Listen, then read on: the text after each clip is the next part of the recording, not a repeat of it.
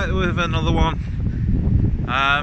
Not a really long one, but one I felt was quite due really in doing, and part of a wider set of videos I'm going to look to do around our children and gambling. As you can see, I'm at the seaside today. I'm at Mablethorpe in Lincolnshire, and for me, as I was wandering around, it got me thinking that this is where I used to do my gambling really in the early stages. Certainly having a relative live here at that time was quite good in a gambling sense for me, because it would mean that we would go to the arcades every day really when I came to stay, and looking back it was not a great idea, but it was what it was. But what it got me thinking really is when we look at gambling and we look at gambling addiction, we automatically, well, I think most people assume or picture adults with addiction, you know, maybe there's a stereotype of 30, 40 something and years of gambling has took its toll. But for me, we need to also focus on the next generation of problem gamblers, and this is something that I really do feel strongly about, preventing the next generation of problem gamblers reaching the levels if they're already addicted to what we got to. And so coming here today, it definitely got my mind thinking of the things that I used to do in the arcades and in the bingo and things, and it really, I just want to share an opinion that, well, not an opinion, thoughts on it really. I think as parents we've got a responsibility to us children to do the best we can to prevent any harm of gambling, just in the same way that we wouldn't go and encourage them to take drugs or to get drunk every day. I think whilst we're on holiday especially, you know, it's a fun time, and don't get me wrong, I'm not stood here saying suddenly stop taking your children to the arcade. That's not what I'm trying to say whatsoever. I think what I am trying to say is maybe there's signs already there that your child may have started to take a liking to gambling a little bit more than what would be considered normal. And I don't mean to say that the signs are that they are constantly stood on the fruit machine and things. I think little signs can start to develop, and I think with that it's maybe they're playing a particular fruit machine that they've took a liking to a little bit more frequent on the times that you do go in that arcade. Maybe there's one machine that they single out that they're always asking you for money for.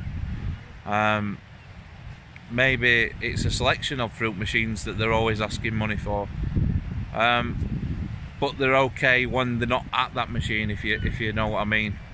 They're at, you know, they're happy to go on the beach, but in them small instances where you are in the arcade, maybe they're playing that one machine, or maybe that they are playing a selection of, you know, fruit machines where they've had a little win on them. And I think for us to sit here and say, well, we don't know if they've had a win on them, we don't know what they're winning, what they're doing, they're just having fun, is a little bit, for a strong word, ignorant towards the dangers. I think what we need to do as parents is keep a little bit more of a watch on our children's behaviours in and around arcades, in and around places where gambling is prevalent, really. And I think certainly when you come to the seaside, or especially if you live at the seaside, where there's those access for children to go in an arcade, where there's fruit machines, where there's bingo, where there's gambling, I think we just need to be a little bit more alert to the behaviours of our children. And for me, that could be, like I said, just watching what they're doing in terms of, are they playing fruit machines a little bit more than they are on the car racing games? Are they, when they're asking for money, are they asking because they've lost the money on the fruit machines, or have they spent it on the, I don't know, the car games, or whatever, just anything other than fruit machines? I think we need to realise as to, if they come in and asking for money quite often, why they're asking for money quite often. Analyse them, watch them, and I don't mean that in a stalking sort of way. You know, children need to be children and have fun, we all know that.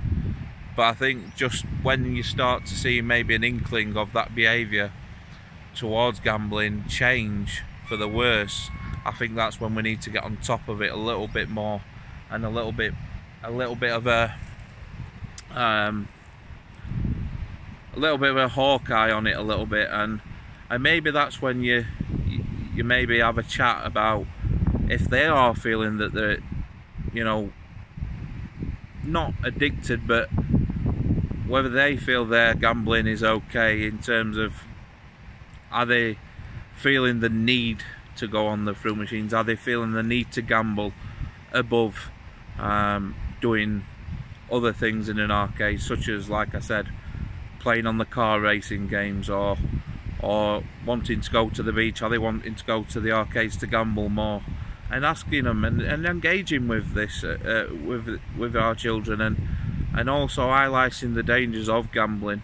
And I think if we do that, and we're all a little bit more responsible to our children, and I'm not saying anyone's a bad parent or anything like that, not the case. I just think when I was young, and I can only speak from experience, when I was gambling in the arcade on fruit machines, pulling a chair up, that's another one, pulling a chair up because I wasn't tall enough to reach the slot to put the money in. When I was pulling a chair up to stand on it to reach the slot to put the money in to play it, when I was playing bingo, lighting up 3 cards instead of 1. Little signs. When we're in that situation, and it becomes an every time we go on holiday type of thing, or whenever we go to the seaside for the day type of thing, that gambling is very much prevalent for us children, I think then we need to seriously consider what we do next, basically, and whether that's stopping it altogether. Some parents may take that action if they feel the child's got a gambling issue starting, or whether that's just limiting what they do in terms of how long they can go on the machine for, how much they can spend. If they spend £2, that's it, whatever the figure you come up with, or whether that's just educating them on the harms of gambling or what it can do, but also allowing them to do it and keeping that hawk eye on them when they are doing it. And it sounds extreme, but as I said, when you are pulling chairs up, when you are spending a lot of time gambling instead of going to the beach or wanting to do that, I think that's when it's definitely a sort of a worrying time. And I think that's when we need to be more responsible and really not allow gambling, and particularly at the seaside, not allow it to become the normal thing, normalised that yes, this is gambling time, gambling's absolutely fine, go and gamble what you want. I think it's about breaking the sort of normality of it. Gambling is a serious addiction, it can kill people, it has killed people. Even myself, it nearly took my life. And I just think we need, for the sake of our children and the next generation of problem gamblers, we just need to be a little bit more switched on. But yeah, I'll leave it there, folks. It has been a little bit of a ramble, but I hope that this has been beneficial. If you can leave a like, if you can leave a comment and let me know what you think, and subscribe if you're not subscribed. More videos like this, and as I say, I'm going to do a wider series of videos on children and the dangers of gambling. But I'll leave it there, folks, and I'll catch you on the next one. And it's goodbye from me, and it's goodbye from Mablethorpe. Cheers, folks.